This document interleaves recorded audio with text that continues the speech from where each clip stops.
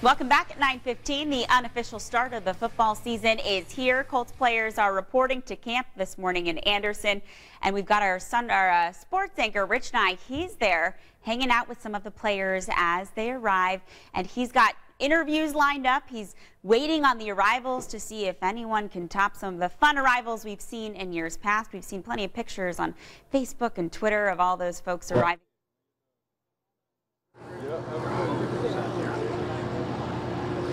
Hey, good morning, Naomi. If you can hear me, you just got to look at Boom Herron's socks this morning as he just finished talking to the media. Several of the players have already arrived here in Anderson, checked in, and ready to go for this 2015 edition of training camp as you get another look there at Boom Herron's very classy Colts socks wearing on the first day of training camp.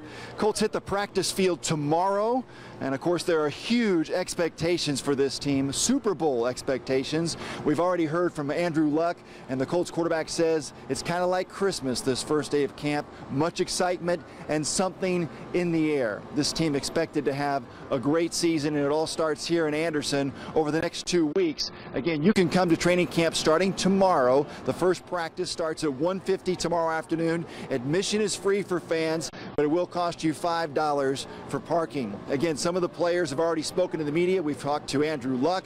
We talked to Jack Muhort as he probably takes on a new role this season, looking to be likely the starting right tackle for this team. We talked to Jack also about his nakedness, shall we say, as he appeared in the body issue, and he expects to take a lot of kidding from his teammates here as he's arrived at training camp over the next few days. Again, Andrew Luck spoke to us about the excitement for this team, but he did not bring Mr. Jaffer with him to training camp.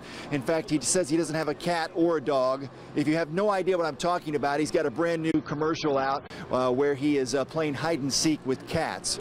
So we'll be here at training camp throughout the morning. We'll probably hit you one more time here before 10 o'clock and have some more reaction from some of the Colts players here as they arrive in Anderson and hit the practice field tomorrow.